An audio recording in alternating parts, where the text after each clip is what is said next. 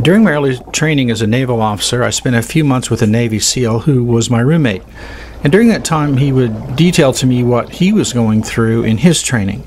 And at one point, he taught me the basics of what the SEALs called drown-proofing. Well, the method was initially taught by a SEAL who had been captured and his hands and feet bound and blindfolded, and then they tossed him in the water to drown.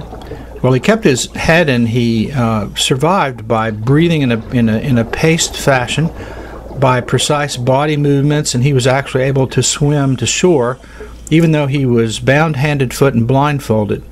Well, it's now taught as a standard tactical survival technique to every SEAL member. Well, as I considered Atlantica and the single most important design element, I realized that what we were designing for in a permanent undersea colony is the same thing.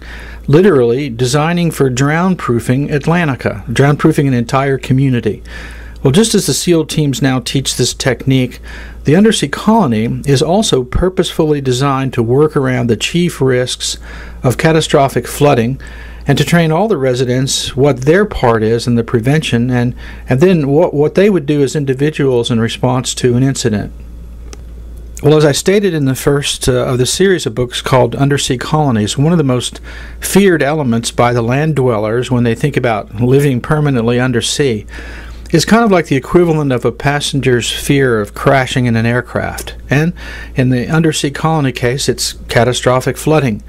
But unlike the aircraft, which can only design for the best case, most luck-based survival in a crash, the situation in an undersea colony is far different, and the design possibilities are much more forgiving. But in order to drown-proof an entire colony, it must first be designed that way from the top down. Drown-proofing an entire undersea colony actually considers of several joined ideas. The theme of this fundamental design characteristic is of course, the protection of life and property in the event of an anomaly, an emergency, or just outright catastrophe. In this video series, we will review several of the ideas necessary to drown-proof an undersea colony, including the design of the individual structures, which is what we're going to discuss today, and then the passageway designs that connects those structures, and then the joined public structures, and then equipment protection, and finally the training of the residents to live in a drown-proof colony.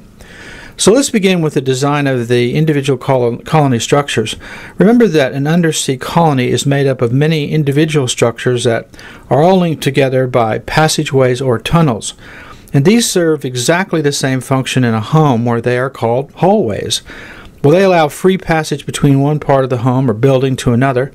And in a community, the same function is served by sidewalks that allow access between houses and streets that allow access to more distant parts of the community. Well, obviously, in an undersea community, these access ways will all have to be protected from the harsh environment outside. And unlike homes and communities that welcome the outside in through windows and doors, of course the undersea colony will not survive if the outside environment makes its way in uninvited. Well, while all of this is quite obvious, it's also a fundamental design characteristic that causes the design process to be different in the design of an undersea colony than the design of structures that are built ashore. Before the first structures are built, this drown-proofing concept requires that the entire community and every structure in it take these concepts into account. Only then can each module be linked, because not only do the structures need to be accounted for in the drown-proofing design, but as they're linked, the drown-proofing plan must include everything that is pulled together as a linked drown-proof system overall, because every system is linked to another system. They all have to work together in the same system of logic.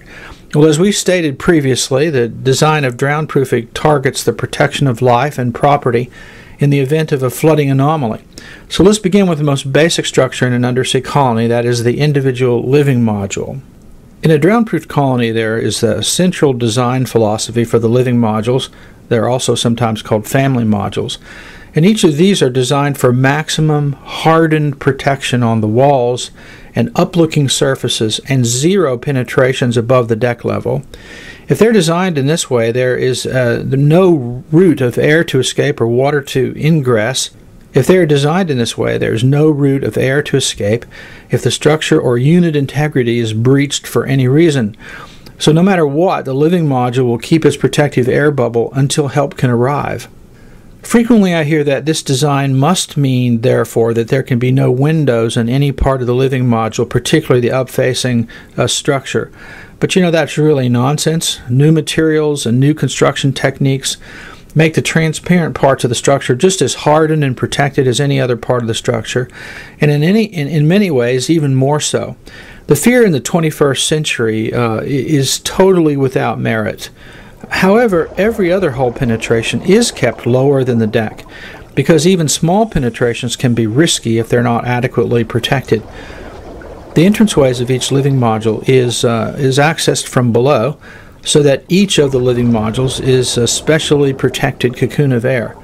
And finally, each living module features a very specially designed hatchway that closes and seals itself automatically upon each entrance and exit, so that a problem anywhere else in the colony is mechanically locked out from all other parts. Well, next time we're going to discuss the passageway designs of a drown-proof undersea colony.